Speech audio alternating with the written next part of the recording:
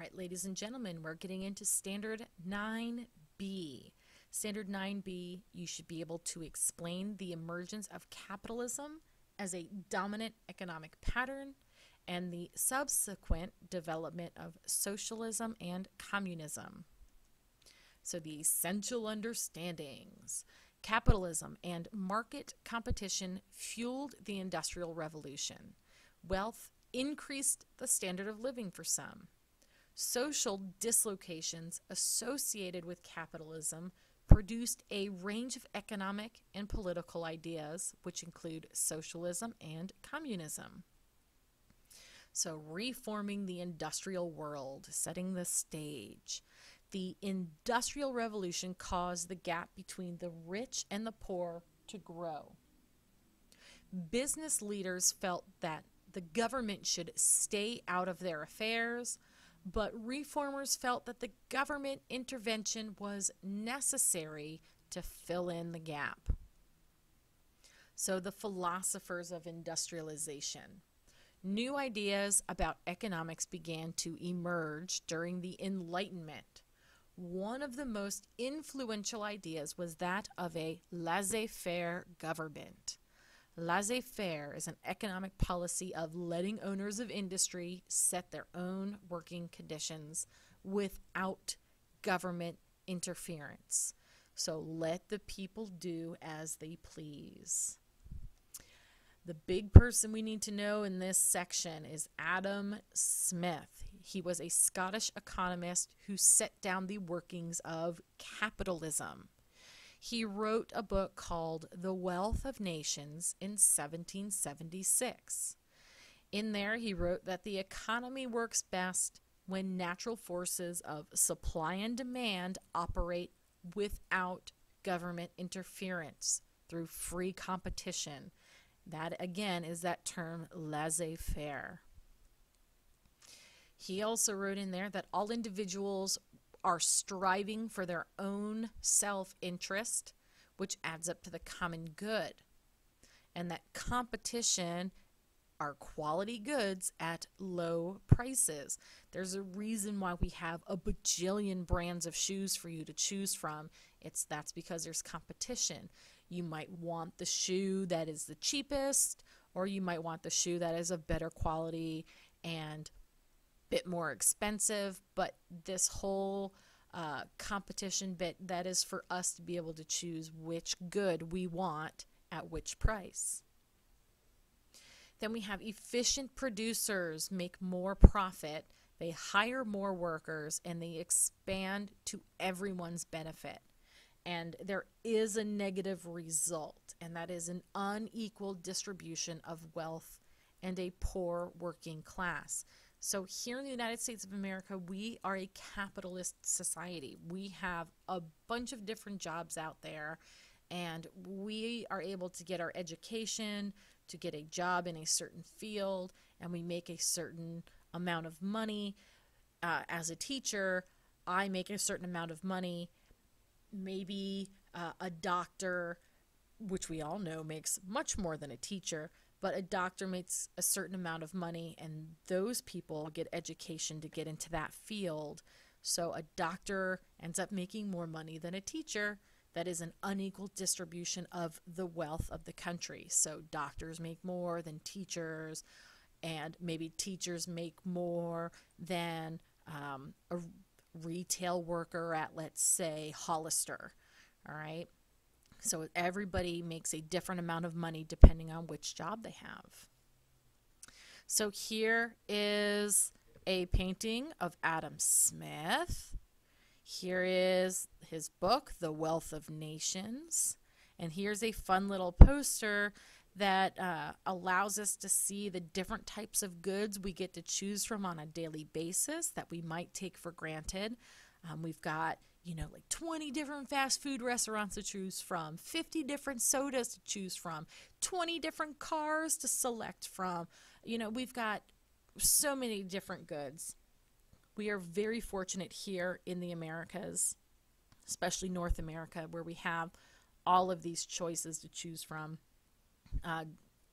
What foods we eat, what shoes we buy, anything you think of, multiple options, where in other parts of the world they might only have a choice, or they might only have 3 different shoes to choose from. They have fewer options. So as a reminder, this gentleman that you see here in this poster, this is our Uncle Sam, the kind of cartoonish character of this gentleman who represents the United States of America.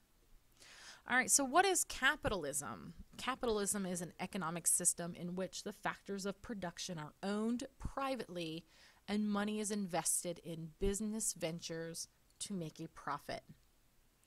And we have market competition. So in economics, competition is the rivalry among sellers trying to achieve such goals as increasing profits, market share, and sales volume by varying the elements of the marketing mix. So price and product and distribution and promotion are all these factors. All right, so let's look at this political cartoon. We have 3 stores here. So this first store is called Everything Under 99 Cents. Looks pretty cool, so you know everything in the store is going to be 99 cents or less. We've got some people going into the store looking at the goods. We have here in the center Dollar Store. So here's Dollar Store. Everything in that store we can believe is a dollar. So take a look at the gentleman here, the store owner. He looks a little frantic. The store itself just looks crummy, like it's fallen apart, not doing very good business. There's nobody in there. Let's take a look at the store over here on the right side. It is called 2 for $1, and it is their grand opening. So we are led to believe that everything in the store, you can get 2 things in this store and it will equal $1. We see people going in that store. So, you know, just like our dollar stores that we have here, we've got a bunch of dollar stores, and they might be called different things, but everything is typically, you know, $1 or around there. We have our, what is that store? The 5 and under, I'm not sure what it's called, but you know everything in that store is $5 and under. I think you guys know what I'm talking about, that store. Get pretty good deals in there. $5 or less, you get pretty good buys. All right, so here we see everything under 99 cents, dollar store, and then 2 for $1. My vote would be for the 2 goods for $1. I'd be in this line trying to get into that store. All right, moving on here. We're going to talk about the rise of socialism. So supporters of socialism felt that laissez-faire was wrong and that the government or the wealthy should step in and try to improve the lives of the working class. So let's take a look at this word, utilitarianism. It is a philosophy that promoted the idea that anything that is useful should be promoted. Therefore, the government should try and attain the greatest amount of good for the greatest amount of people. So this is going to lead to the rise of socialism. So what is socialism? It is an economic philosophy that promoted the ownership of the means of production by the public and the operation of industry for the benefit of all, of everyone, and not just the wealthy.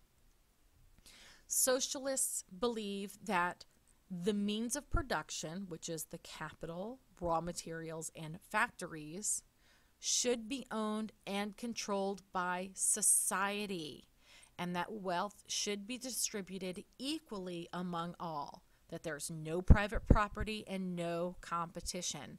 So all this money that is made goes into a pot, and if there's 50 people, all 50 people are going to be paid equally. It did not matter your status, what you did in that job, everybody is paid equally. So that you can kind of think of as like here in the United States, if a teacher and a doctor, because, you know, we're working 2 separate jobs, it doesn't matter that we are paid the same exact price for our jobs that we do. Is that fair? I, as a teacher, would say, heck yeah, if it means I'm getting more money, but it's really not fair if you think about it, because the demands of the doctor's job is very different than the demands of a teacher's job. So that is, in a nutshell, what a socialist society could look like. So right now you need to take a look at these pictures here. We have capitalism, we have two people, and there's a bunch of money here in the middle, and it's pretty much like a free-for-all. So these people are free to get however much money they can, depending on their job, their training. So again, this could be the teacher, and the teacher could walk away with only 4 bags of money, and this could be a doctor, and the doctor could walk away with 6 bags of money. It all just depends on their job and their training and how much money their job requires them to receive. And then down here is socialism, a picture for socialism, and this explains socialism by all people are equal. Notice their colors are the same. That's showing that they are the same, and they're each making a same amount of money, and we could say that each person is holding 2 bags of money, so it's equally distributed amongst all the people. All right, so the next person we need to talk about is Karl Marx, and he is going to come up with a radical socialist view. He's going to write a book called, actually 2 books, and one book is called Communist Manifesto, and that book he is going to write with another gentleman by the name of Friedrich Engels. And Karl Marx is going to write a book called Das Kapital.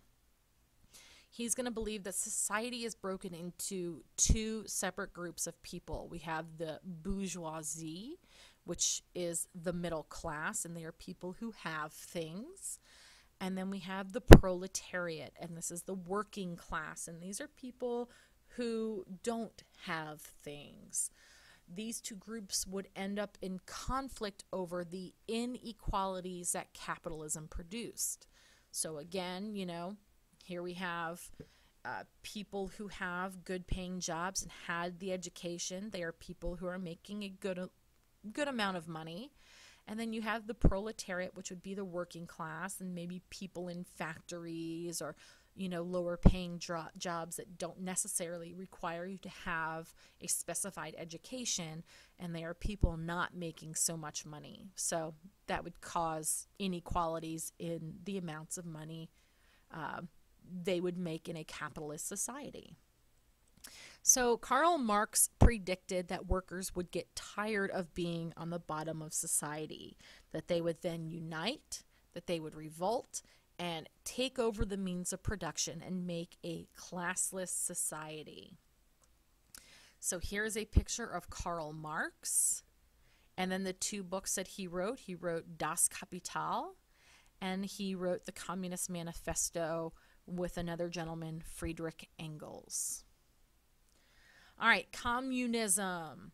It is a form of complete socialism in which the means of production, which are all lands and mines, factories, railroads, and businesses, that they would be controlled by the people, that private property would not exist, and all goods and services are to be shared equally. So for communism, you guys need to open up the textbook to page 738, and you're going to fill out 4 modern communist governments. So make sure you read that little area dealing with the modern communist governments, so communist governments that are around today. And then you need to open up to 737, and you're going to have 5 points of capitalism that you're going to write down here. And then you're going to have 5 points of socialism that you're going to write here on this slide. All right, ladies and gentlemen, that is it. I hope you enjoyed learning more about capitalism and socialism and communism, and I will see y'all on the flip side.